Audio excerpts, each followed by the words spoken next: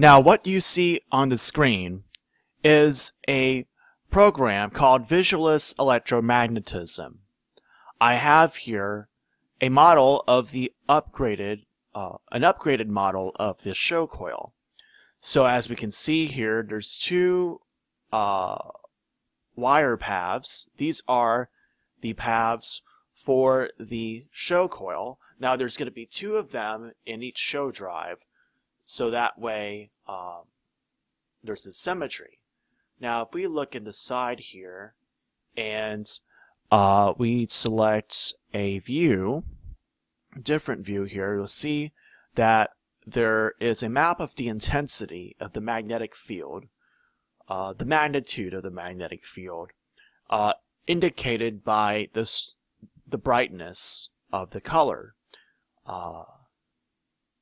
So we see here in the middle, we have this here, this little region, and we're going to show the vectors for this field. Now this is the central region for the S.H.O coil, and as you can see the field's relatively uniform. This is because of the way that these wires are spaced.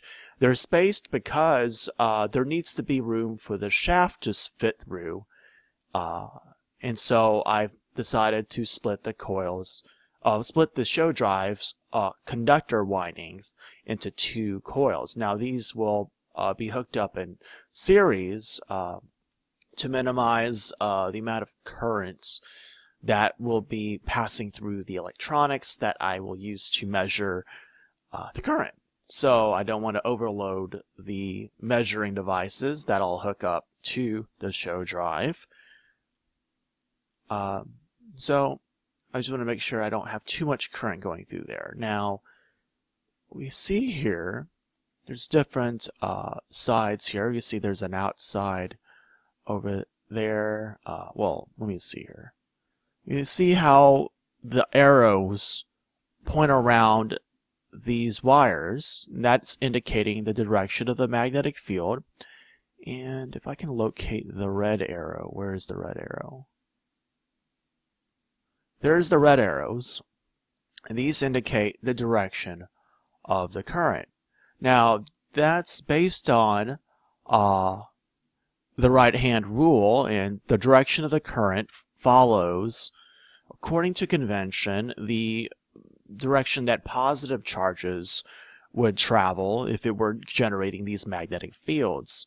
So if I imagine, okay, so here's the red arrows again, and there is these arrows that go around this, and then looking that's clockwise. Imagine the thumb pointing away from you according to the right hand rule. Let's say the current's going away from you, and that's just the positive charges, if you imagine positive charges going that way, into this plane, through it, and then generating this magnetic field. Now down here, it's the exact opposite. You see they're pointing the opposite direction. And now, so there's this really complex geometry, and we're going to go ahead and move the plane where we're selecting this magnetic field and watch what happens. Let's stop right there. Now there is some kind of asymmetry here. We got a strong field up here, and down here it's relatively weak. Alright, now that's from one angle. Now let's view this from a different angle. Alright, so this is viewing the strength of the magnetic field, the intensity of the magnetic field along this place over here. Now if I were to, let's go ahead and move this out a little bit. Okay, center this a little. And I'm going to move this plane over the other direction. Now, you see in the middle, now we have significant blue area in the middle that spans a wide distance across the middle part of this S. Let me show you. Okay, so there it is. And you'd see the arrows are pointing this way. Then there's a crossover point where they will point the other direction.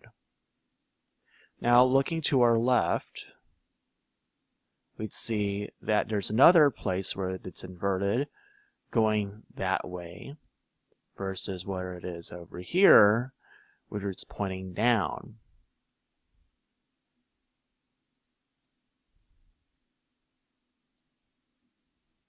Now let's look at the top view. That's easy to do it that way. We'll set this to 0, center the plane. Oops. Right. Alright, so this is the top view. This will show the horizontal parts of the magnetic field vectors viewing from here.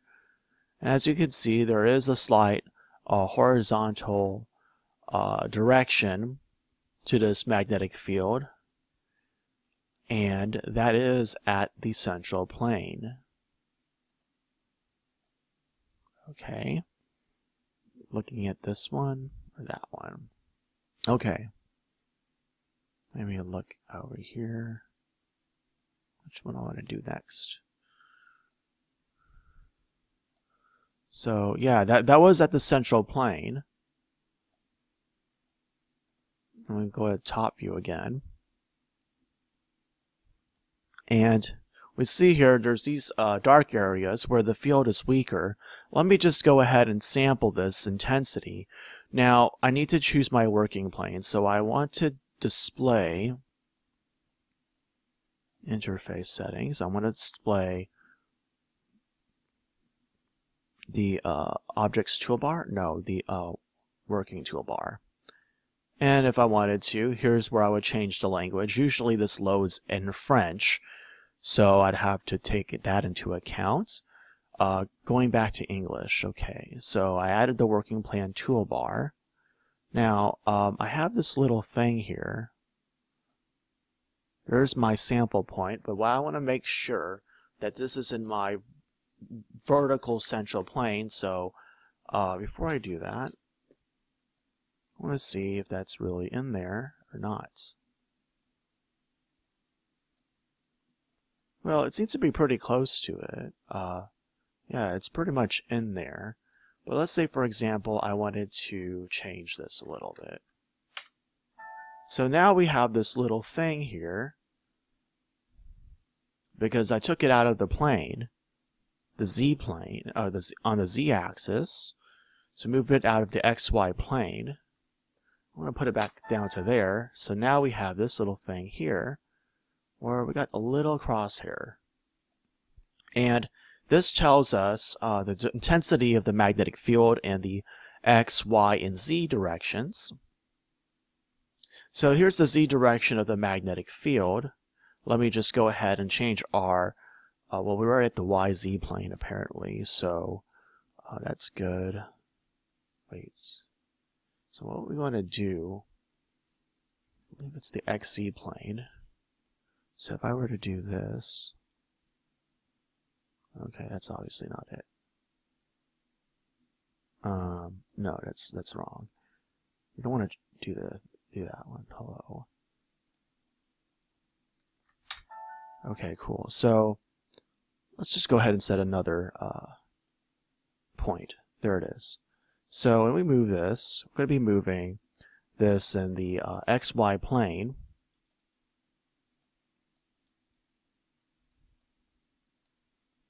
Let's just set the Y value to 0. Okay, so obviously now it moved over here. There it is, right there, next to these. But what we really want is, let's move this a little bit to the right or left, whatever. There it is, right there. Now, let's move it to the 0 part of the x direction. So the x direction in this case is the shaft.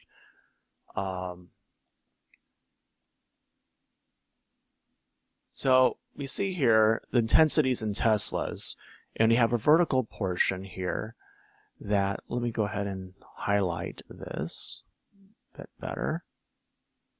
So we have a vertical part of the magnetic field that's stronger than the horizontal part of the magnetic field, which is indicated by this one.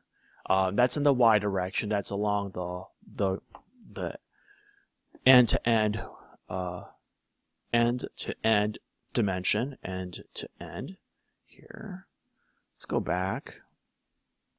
Okay, so let's just go ahead and we can turn off the intensity because that's probably a little distracting. So here's our little our marker.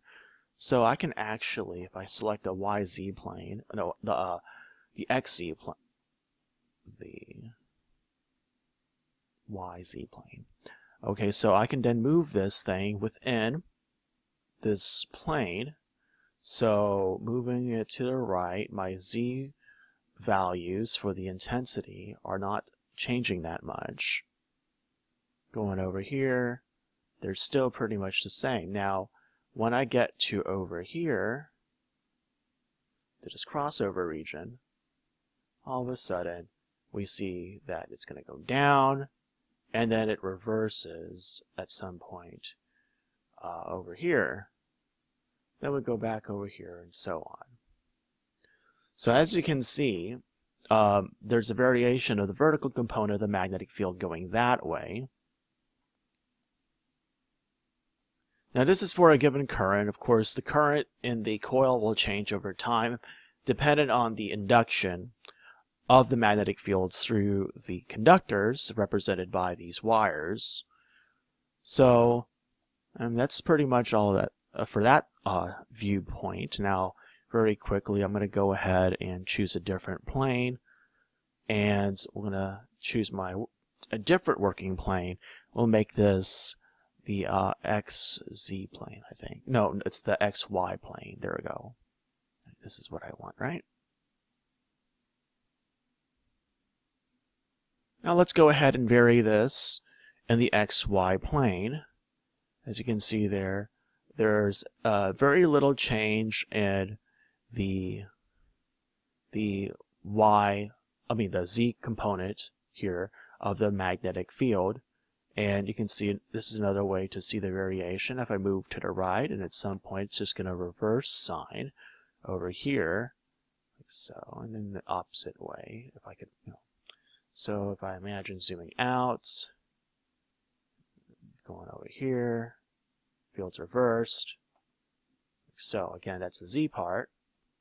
And if you're looking at that, again, that Z part in this region, it barely changes. It's pretty uniform. But then I move out here, it drops quickly. Right? So, let's say, for example, I think I lost my thing. Okay, so that's pretty much all there is to that. We'll just go ahead and look at some more angles for this. For the the magnet field intensity. So there's that.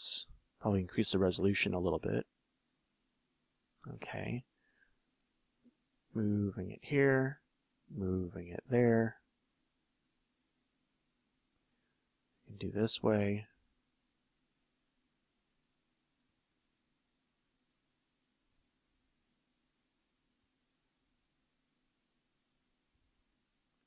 And then this way.